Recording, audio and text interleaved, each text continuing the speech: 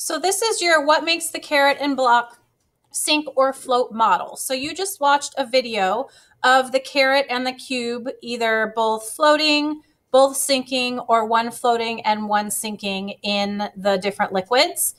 And then what this is showing a magnified view of this circled space.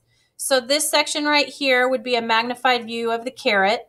This section right here would be a magnified view of the liquid in between the carrot and the cube. And then this section right here is a magnified view of the cube. So this says, use pictures below to describe and explain what is happening in each beaker using the zoom in circles. So these are zoom in circles right here. So what that means is you are going to use circles to show what it looks like inside of the carrot, inside of the liquid, and inside of the cube. So the way you do that is you're going to go up to here for shapes, and you're going to click on a circle, and then you're going to draw a circle in that space showing the particles of the carrot. And then I would recommend changing the fill color to transparent and changing the border color to black. And now you have a circle in there showing a particle of the carrot.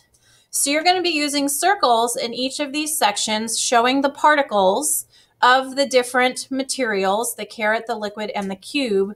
And the way you show the particles should explain in some way why they do what they do in that liquid. So why do they float in A? Why do they both sink in B? And why does one float and one sink in C? So obviously your pictures might look a little bit different from each other with your particles.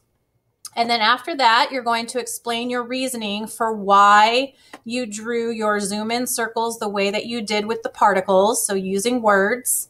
And then a final summary explanation for what is your explanation for why the carrot and block float, sink the way that they do.